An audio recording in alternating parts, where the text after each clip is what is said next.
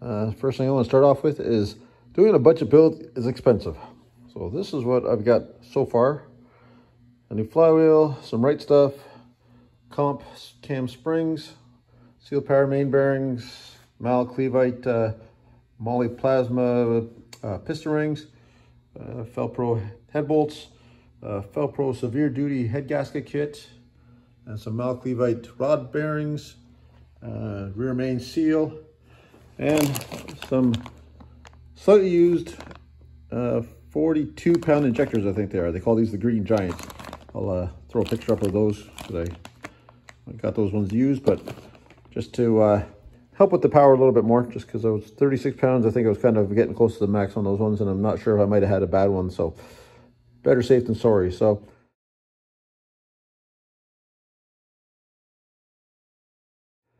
something I wanted to bring up. For years, I've been saying that I could build a cheaper, faster engine than what I had before with the 3.1 turbo. So I guess now it's time to put my money where my mouth is, and we're going to see if I can do it. I'm not going to go over all the dollars that I spent on all this stuff, but it's more than I was expecting initially. Flywheel had to be changed because the other one, my old one, has been turned at least twice so far, and it's looking pretty crappy already, and I'll throw up a picture of that. All the other stuff is stuff basically that, you know, you need for a build like this. Piston rings, bearings, head gaskets, all the other stuff that goes along with that, RTV, and a good set of springs. Once this project's done, I'm going to put up all the dollar amounts that I've put into this, and I'm also going to put up all anything I've been able to sell. So off my old van, off my old engine, anything like that to offset the cost as well. Because like I said, this is a budget build. I'm trying to use everything that I can, whether it's from the old engine or whether it's from the van. And then I will give you totals in Canadian dollars of what I paid for everything to give you guys an idea of what this kind of job actually costs. And also going to try to put in some of what my time, how much time I've put into it as well. I got the block back from the machine shop, so let's go take a look at that. Well, we got the engine block back from the machine shop. All I did was get them to tank it, so it's all nice and clean. And I also got them to put some cam bearings in, so this is, I'm going to try to tape it up and paint it next. This is what she looks like now. All those new cam bearings. I don't know if you can see if you can see in there.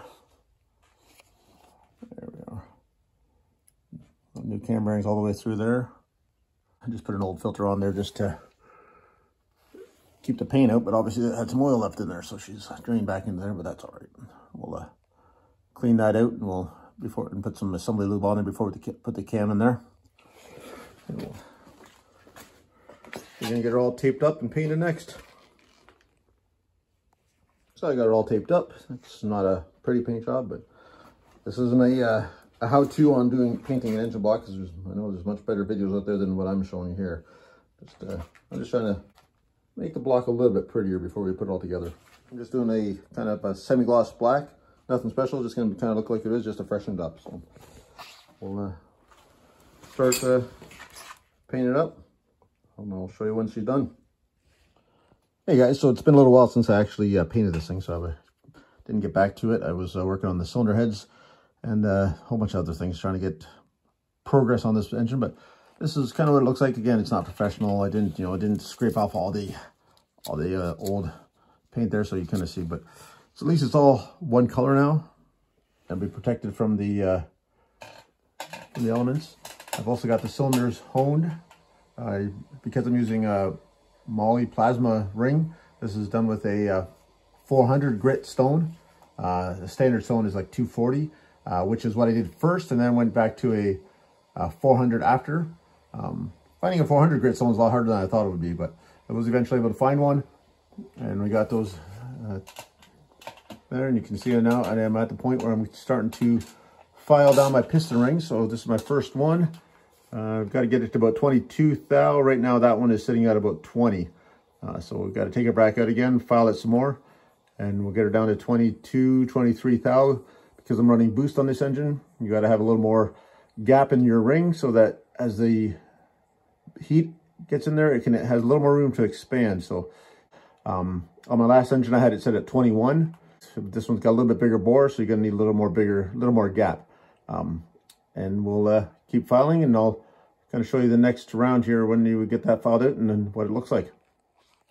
So we filed that a little more. We just got her started in the cylinder there. We're gonna take a piston and we're gonna use that to square it up. Push down about an inch or so, just so it's in there, just past where the rings go.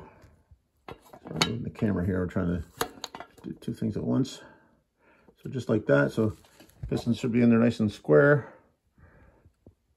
Now we'll pull that out. So it should be in there nice and evenly. And we're going to take our feeler gauge and we're going to, what said we got there? So that is 20 thou. So we're going to, again, there's a lot of videos online about doing this stuff, so I'm not going to get into it too deep here, but see if I can see this at the same time as, so that goes in there fairly easily. So we're going to try with the next one up. There's a 21 thou, I should say. See if we can, how that fits in there. Like, so I'm going for 22, so that's in there fairly nice. Let's try the 22. And 22 fits in there nicely. So we're gonna,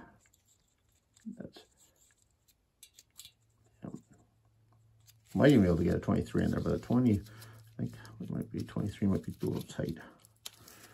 We'll try it though. See if we, yeah, 23 will be okay. I'm not gonna be that big a deal. And because this engine has got running boost, this is basically the specs are as 22 thou is minimum with the boost. And so there's a 23. We can't try to get them where you can see it. There's 23. Yeah, that barely fits in there. It's a little snug. Just kind of hangs up a little bit there now. So I'm good with that. I'm going to take it back out and take a little bit of fine sandpaper, sand down the edges there just to make sure there's no burrs on that edge. They do recommend like a diamond file, which I don't have. So I'll try some 600 grit sandpaper and make sure it's nice and not catching on anything. We should be good there. Now we got the first one done on piston number 1 and the top ring is good to go. I got it the right gap that I'm happy with. Now we got to do the second ring. And this one is a little bit different. I don't know if you can see it there, but this one's got a little bit of a groove on the bottom of it. And we know at the bottom because the groove is on the bottom. Plus it's also got this little, you can see that symbol there. That symbol goes on top. And basically the rule of thumb when it comes to piston rings, if there's a mark like a dot, a symbol, a word that says top literally, that faces up in every one I've ever seen. And again, the grooves or the notches or the bevels, they always face down. So you know that is going to be this way, the way this goes. Now, this being the second ring, it's going to have a bigger gap than the first ring. It's going to be, they said maximum tolerance of 29 thou. That's for the stock settings. Because we're running boost, I can probably be comfortable getting to 30.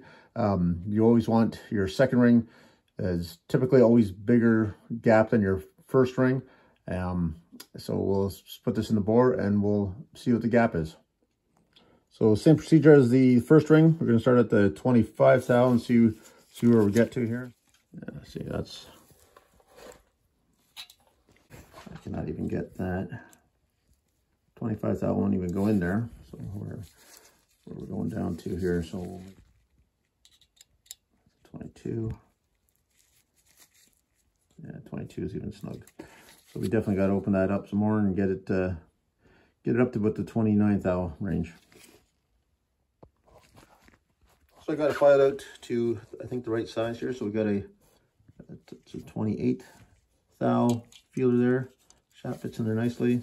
I don't have a 29 in this set for some reason, but I got a 30 and a 30 fits in there, and it gets caught though. So you know it's a little too tight. Yeah.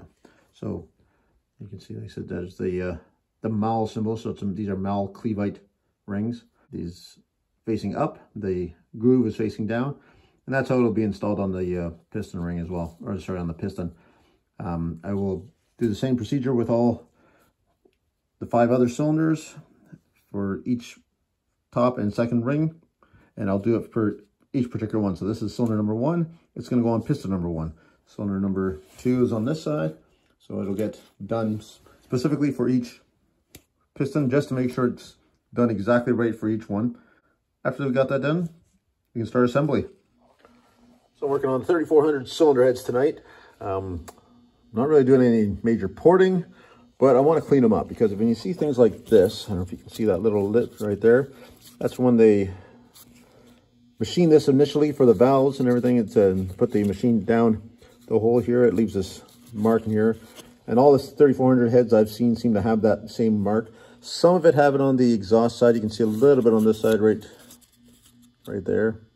Not usually as badly on the exhaust, but the intake ones all have this heck of a lip right here, and that's right where the airflow comes in. It comes in from this side. Let's see if I can shine the light in from the intake port.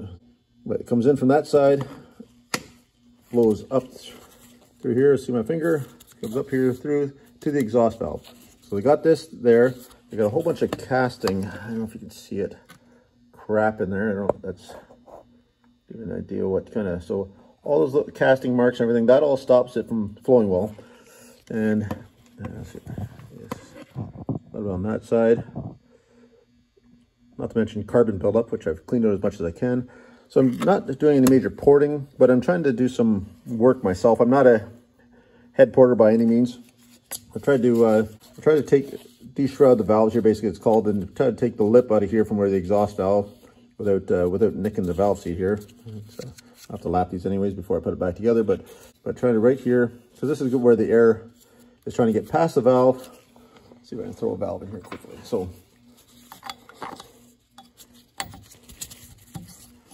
you got your valve there. When the valve opens up, the air's trying to get past there. So the smoother you can make it between the valve, right here, between the valve and that part of the combustion chamber, the better it's going to flow. Same thing going on the outside exhaust. The air is going this way, back out, and then out front right down here. This spot here, if you can see that. And the smoother it is, or the easier for it to flow, I should say. It's not necessarily about smoothness. I don't want to say smooth, because on the intake side, that's where the fuel's got to mix with the air. So you need it to atomize nicely. So you want a little bit of roughness in there so it can atomize and mix together properly. On the exhaust going out, that you want as smooth as you can possibly get, because that's where the air is just trying to get out.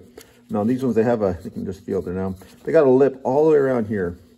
So basically I'm going in, blending this part in on top, de-shroud the valve a little bit. I'm going to be doing a little more work on this back side here as well, because you can see it's kind of tapers in there a little bit. We want to take a little bit of that out. Same thing on the exhaust side. And we want to blend in this part around here. Same thing on the exhaust side. It's got a heck of a lip right there. That's, again, any kind of sharp edges like that is not good for flow. And you can see on this one next to it, I've already started on the intake side. We got most of that ridge right down here taken out. Again, this is just a rough start right now, not polished or sanded nicely. Just again, and just like I said, it's much rounded edges here coming into the throat, what they call the throat around the valve right here. This one here, I've got a little more progress done on it. I'm just doing each port until I get to where point. Then I'm gonna flip the head over, do it from the exhaust side, from this over here, and we'll like that right there, and then we'll continue on with the exhaust side, exhaust ports as well. So this exhaust port I've kind of started already. Still needs a little more work, but she's all nicely blended in there. And yeah, I am not a head porter by any means. I've done a little bit of cleanup work before. This is, again, not much more than that. This is a little more work on the bowls than just cleanup, but these things already flow fairly well. If you check out Buddy Mine's Mod Everything channel, I'll leave a link. He's got a set of 3400 heads that he did similar work to, actually almost identical to what I'm doing here. And he got some very good gains, increases on this. So take a look at Mod Everything, and you can see a lot more 3400 information over there. I'm starting to work on the exhaust port. Not doing anything crazy, just trying to smoothen it up. But what I want to show you is this here. See how that exhaust port, how much bigger the port is, or the exhaust gasket is, than the actual port. So I'm gonna basically hold this up like that.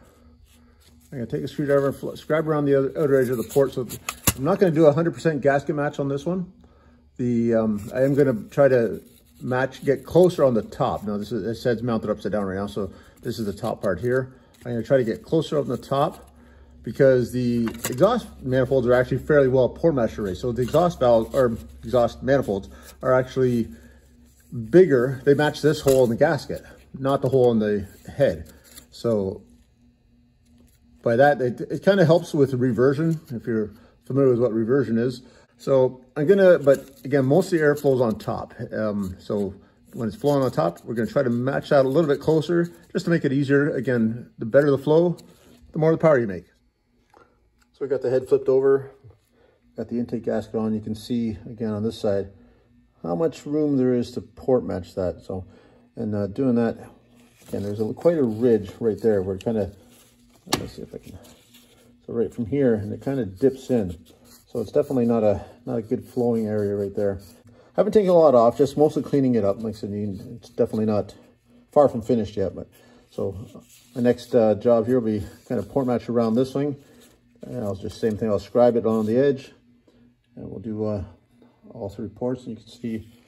And we'll also when you get to it, we'll get to the intake manifold, and we'll double check that as well, make sure it matches up, and we should have a nice free flowing intake that way. So we bought all 6 piston rings gapped properly.